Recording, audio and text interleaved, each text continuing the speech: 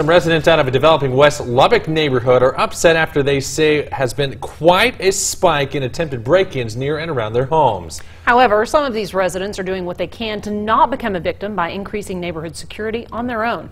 Our Leslie Adamy got to meet with some of those residents in the neighborhood. She joins us now from the HD News Center with more. Leslie?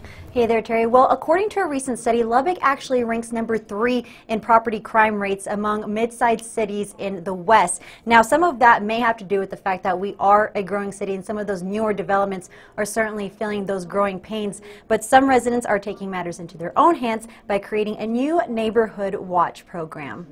It's been a frustrating past couple of weeks for Lynn Hicks. This was off, it was just dangling. They tried to splice. She and her husband bought this new West Lubbock home with hopes of actually renting it out. But as of late, she says she and neighbors feel as though there has been a spike in attempted home and auto break-ins in this new developing neighborhood. And we thought Lubbock, that would be nice, but I still think Lubbock is great. I just think houses are being built like crazy, and the police can't keep up with it. A resident who requested they stayed anonymous shared with us this footage of what appears to be 2 men attempting to break into their car. The resident told us that while they weren't able to strike luck at their property, the robbers did get into one a few houses down. Then I found out how often that's happening in the area. Residents in this neighborhood, however, say they're taking a stand against the recent break-ins, many of them installing security cameras, and now creating a neighborhood patrol group that will make rounds as early as 2 a.m. Unbelievable. I've never seen anything like this. They're helping each other.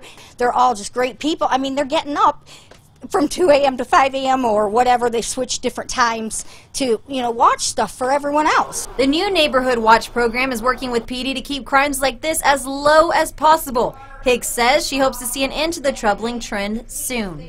In a perfect world, you wish that wasn't the case. And actually, just before we arrived to Hicks's home earlier this evening, it appeared that someone happened to break into the home today as the back door was left open. Now, fortunately, nothing was taken or seemed to be broken.